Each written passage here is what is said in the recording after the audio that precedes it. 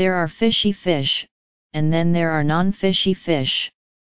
And with its mild, milky flesh, cod is one of the least fishy of them all. Usually, I'm drawn to the more robust varieties, the mackerels, sardines, anchovies, and swordfish in the market, which have enough personality to take whatever seasoning I feel like throwing at them.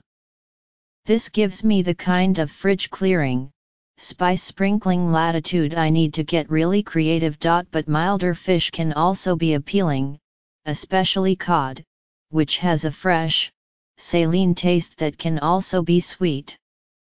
To fully appreciate its subtle flavor, it's best to keep things simple when preparing it. The good thing about this kind of simplicity is that it can also mean speed. The fewer things you have to chop, peel, squeeze, seed, grind or otherwise deal with when cooking, the faster your dinner will come together. Minimalism is your friend on any given weeknight. In this recipe, the only ingredients to prepare are shallots, garlic, and some fresh herbs. It's labor you can do while your skillet heats up.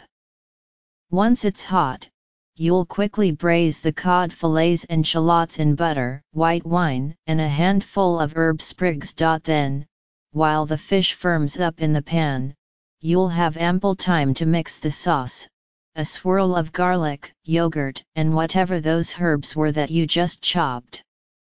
Or you can make the sauce ahead. It will keep for a week in the fridge, and it is so good on roasted or raw vegetables that you might even consider a double batch. That's it, and the payoff is big: a dinner of meltingly tender, butter-infused cod enhanced but not overwhelmed by the tart, herb-speckled yogurt sauce.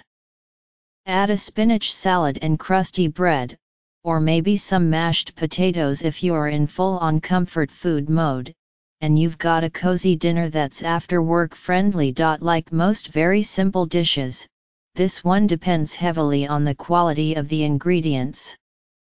So when it comes to the fish, it's better to go for what looks gorgeous in the market rather than sticking to the recipe. If the cod that's available seems mushy, choose something perkier and more pristine. Another mild fish hake, flounder or sea bass will keep the gentle spirit of the recipe intact. Recipe: quick braised cod with herbed yogurt. Follow NYT Food on Facebook, Instagram, Twitter and Pinterest. Get regular updates from NYT Cooking, with recipe suggestions, cooking tips, and shopping advice.